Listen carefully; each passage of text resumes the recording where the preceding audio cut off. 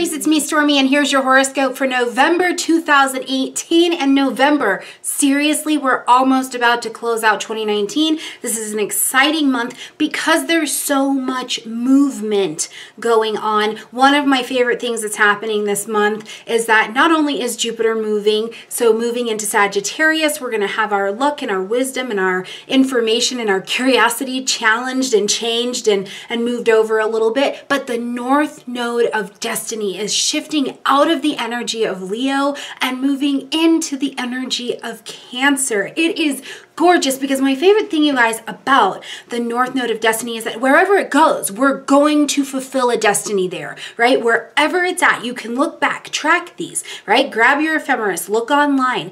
When these nodes have been in different signs, look at your chart. What house did you succeed in doing whatever house it is, right? So it's absolutely gorgeous because you will succeed where this North Node of Destiny is at. So the North Node of Destiny moving into Cancer means that the South Node of Destiny is going to be moving into the sign of Capricorn. So now we've definitely got the dichotomy of energies going on, and we've been watching that in the world, right? That feminine energy in voice versus that masculine energy of voice, the nurturing versus so much structure, being warmer versus some of the cool, right? We're going to see shifts in all of these energies because the North Node's where we're trying to go. The South Node is where we're trying to leave, right? But they are both necessary so that we see the path to take. So very exciting thing going on. I'll have a whole video about it. Don't miss it, okay?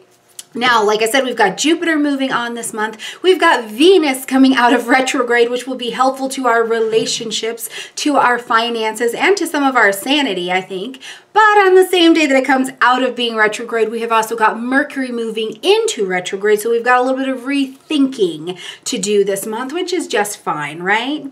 So let's jump in here. Let's talk about this. Let's break this down by date. But before I do that, I've got some extra goodies for you guys. And if you come to my website at stormiegrace.com, I've got the blog updated and I have got every single transit I could spot for the month listed out for you on my blog for not only November, but December and heading into 2019. So if you are looking for more details than just the general video scope handles, I have got you covered. You can also click in the description box down below, okay?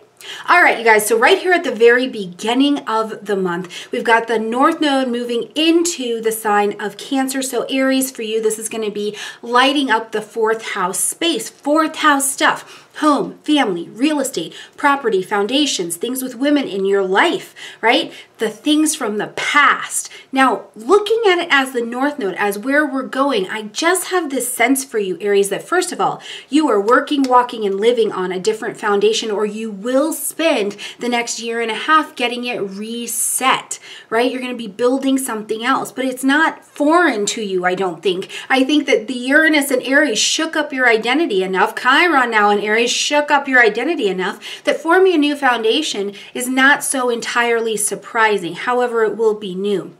For some of you as well, this is an expansion and a change to your home environment. You could be living in a new home. You could be moving out of a home. You could be, the South Node is in Capricorn, which is in your 10th house. You could be moving because of a job or changing a job because of something in your house. That could definitely be the way that that goes. But whatever it is, in about 18 months, you're going to see that your home zone looks different than it does now. And I love North Node energy, you guys, because it usually is very, very positive. So on the home front, okay? Also on the 6th, excuse me, that's happening on the 6th, but also on the 6th, we've got Uranus taking its retrograde into Aries, okay? So we're just stepping back. He came forward, moved into Taurus. Now he's going to sneak peek back into Aries, into your sign. So right there in the first house.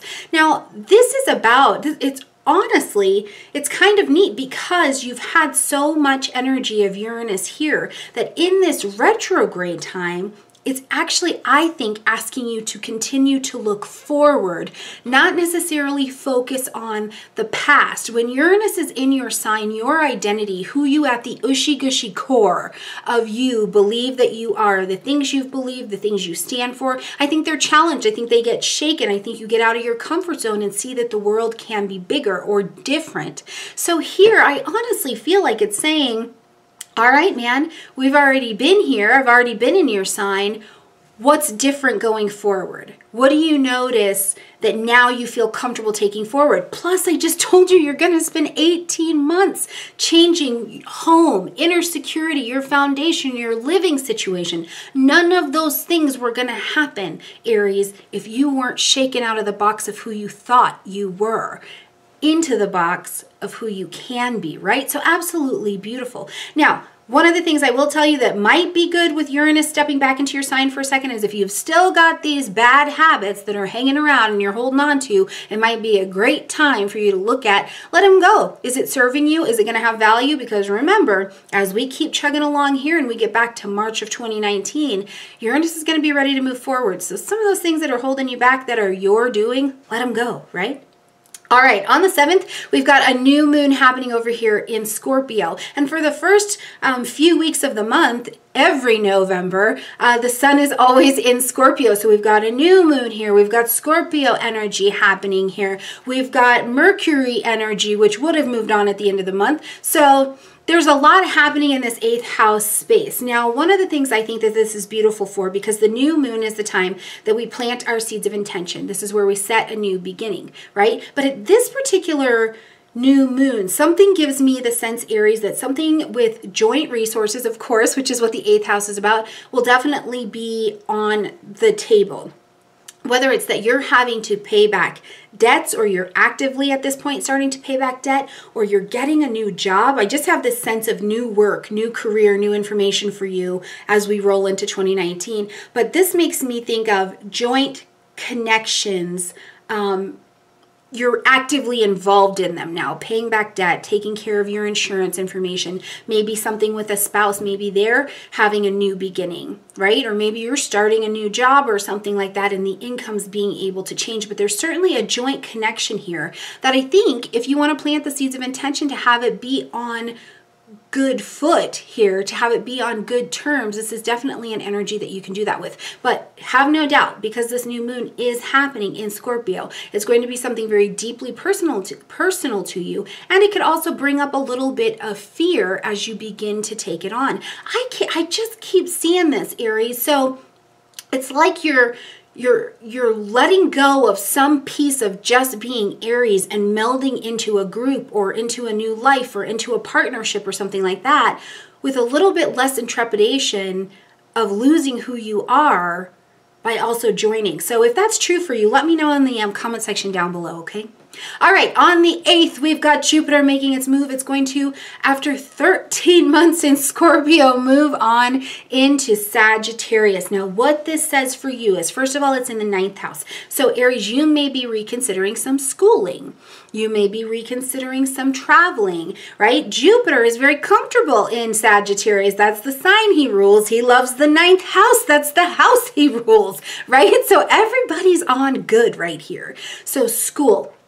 Is it time to broaden your experience and your understanding and your knowledge? Is it time to travel? Is it time to publish, to broadcast, to put something out into the world? Is it time for, it's just a very open-minded time, but your wisdom and your opportunities are brought to the table by this Jupiter information. Now, I will tell you too, for some of you, if you've been in school or you've been in a program or you've been on a track and you just have felt like I'm just kind of shuffling my feet, I don't really know if this is the thing for me, you may decide to leave a program as well if it is not the right one for you. I would tell you before you do that, consult some people, right? Because sometimes we're in the process and we just get stuck, but that doesn't mean we should be giving up. So, do your research a little bit, ask some questions, let people guide you, okay?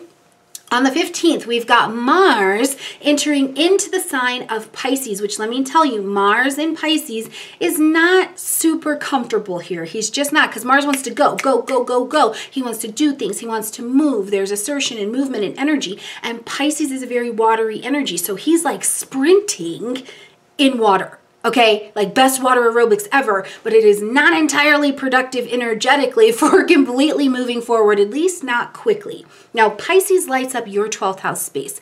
So I really believe that when your ruling planet is sitting in the 12th house, one of the best uses of energy that you can possibly give yourself, because it's not a very active position, is to allow yourself some you time. Do you need some you time? Do you need time to breathe in all of these new circumstances, which likely have rolled in since October, or they're continuing to roll, right? Because here's the thing, sometimes it's not that we're going through something, we're taking life on life's terms, but we've been taking the same situation for a while, and so we're adjusting. But here we go, right? Like now it's time to be like, okay, I get it, I got it, I understand how to do this now, but I also need a deep breath. So this could be a time here for sure that you're just kind of stepping back a little bit. I think it's a wonderful time to work on any spiritual programs you may have. If you have any issues with any variety of addiction or mental situation, I think it's a great time to do a double check-in on that. Make sure you're grounded in what you need and getting ready to launch forward. Because when Mars gets back into your sign, you need to be ready to go, right? Here's the other thing I would put out there to you. Mars in Pisces sometimes can be a fairing energy. And you may use this however you see fit, but that is something that could definitely be coming to the table. We've had Venus retrograde. That is a very from the past kind of energy. So something like that could definitely be brewing beneath the surface as well, okay? So it'll just depend on who you are, obviously. Now, on the 16th, we have got Venus coming out of retrograde. Yes, she's out of retrograde in the sign of Libra, so partnerships. Again, we've got partnerships. We've got this joining energy for you again on the table. Now, being out of retrograde here in the sign of Libra, I think what it has done for you is help you see your values, help you see values in relationship, help you see where you stand on some values in relationship. And at this point, with Venus coming out of retrograde and moving forward, you may be a little bit more willing to compromise. You may be a little bit more willing to talk things out. You may be a little bit more willing to have certain relationships in your life, or at least you have some clarity on them. Now, on the exact same day, Mercury is going to go retrograde in the sign of Sagittarius. So here you are, all excited about school and travel and foreign languages and foreign things and people and religion, and now you get to really rethink those things, right? With Mars being retrograde here in the 12th house, if you need to rethink your schooling, please do it. If you need to relook at broadcasting, editing, publishing, even videos. If you're thinking about doing a YouTube channel or launching some advertising out there, maybe take a time to relook over it. Now, I'll tell you, if it's something that you had been working on before, you put it down for a very long time, Mercury could be bringing you the energy you need to come back to it. Did you finish school and you're like, I need a break? This could be the start of your energy that wakes you up, gets you filling out those applications, and you're moving forward. This could be that time, I thought I was going to publish this book, but I never went forward with it. This could be the time where you're actually getting amped up and taking action to get these things done. Because think about this. Mars is over here in Pisces in the quiet space now, right? These are also hidden, unfinished projects that we need to get out of transition and complete. Now we've got Mercury in the mental, let's get ourselves out there into the world placement. This could be a helping energy. Celebrate the retrograde. Whatever it is, whatever it's bringing up, it's trying to help you. Now, please do keep in mind as well that Mercury retrograde, we tend to have communication issues, okay? The communication devices, right? You fill out that school application and they're like, oh, you're missing one letter in your own last name. And you're like, how did I spell my name wrong? You know, like it could just be some of the funniest things, but it could also be too. You put out for programs, you put out for jobs, you put out for whatever, and things are starting to come back. So try and enjoy and celebrate the retrograde instead of being afraid of it. It is not that Mars retrograde business we went through. So it's going to be okay. All right, on the 22nd, we've got the sun entering into Sagittarius. On the 23rd, we've got a full moon happening in Gemini, lighting up your third house space. You've got energy over here in your higher mind. You've got energy over here in the lower mind, in your communication sector, right? So with a full moon, the full moon says something needs to be ended, acknowledged, or adjusted. So one of the things I think of with this third house space is that, is there a project or a writing or a conversation or a contract that needs to finish negotiation or something like that that could definitely be on the table? Are you having a conversation from the past? That could definitely be something that's going up. You know, in a strange way, just because I think in the beginning of the month we had so much Scorpio energy, you could be hearing back from a debt collector or, you know, even somebody being like, oh, hey, you know, here's a little bit of money. Right? Wouldn't that be great? Here's some financial aid. Here's a sponsorship opportunity, right? Because with Jupiter and Sagittarius, you can also go out and find people to invest in you. That's a wonderful use of that energy. All right, on the 24th, we have got Neptune direct in Pisces at home, very comfortable in this house. So here's the thing.